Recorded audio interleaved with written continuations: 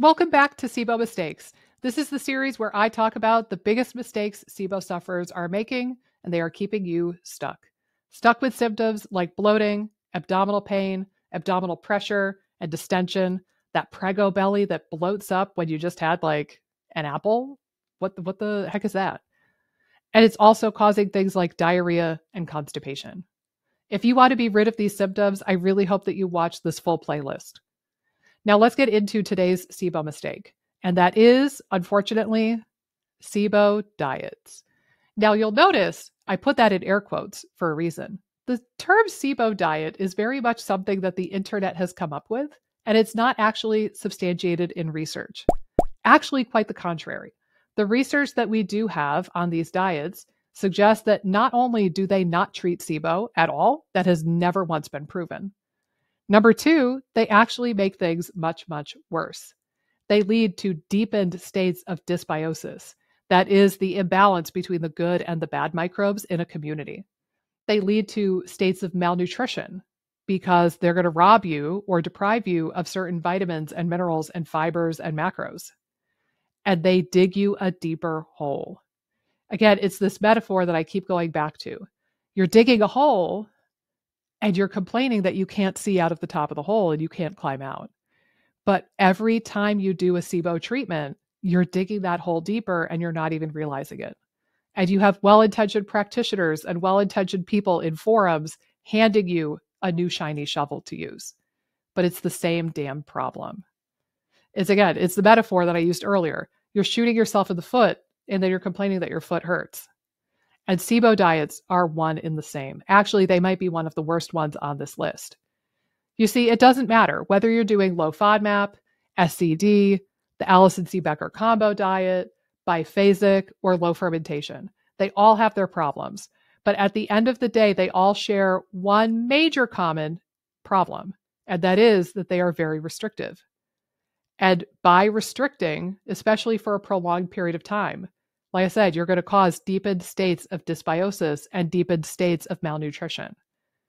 And you're going to make the problem, the dysbiosis problem, much worse. And you're going to rob your body of the tools and the resources it needs to build a new healthy body, new healthy tissues, a SIBO-proof body. At the end of the game, that's what we're trying to do here. I could give a crap about treating SIBO. I don't claim to treat SIBO anymore, as a matter of fact. Instead, I focus on helping people build a SIBO-proof body, and then the SIBO can melt away when it no longer suits your physiology and your life. SIBO diets are not treating your SIBO.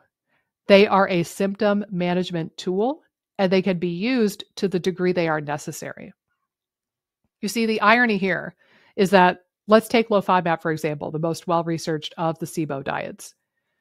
The people who research and develop the low FODMAP diet, Monash University, they know how to use this tool, and they are very, very clear. You're not starving SIBO. You're not treating SIBO.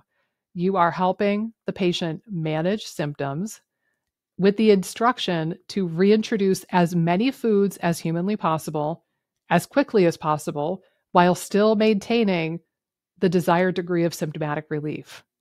And they're very clear that if the diet doesn't work and it's not alleviating symptoms, you are instructed to abandon the diet immediately and proceed to something else. But I've seen so many people stick with these diets for longer than they should, or stick to the diet even though it makes absolutely no difference in their symptomology, simply because they were told to do so. Simply because they were fed the lie that these diets treat SIBO when they do not. If you need to do one of these diets for symptomatic management, by all means, do that for a few weeks until you can get your ducks in a row and actually do the things you need to do to feel better. But if you've been on one of these SIBO diets for more than, let's say, a month and a half, you need to get off. And you need to work with somebody or find the resources, find the tools to make that happen. And that needs to be one of your highest priorities. Because again, these SIBO diets are digging you a deeper hole.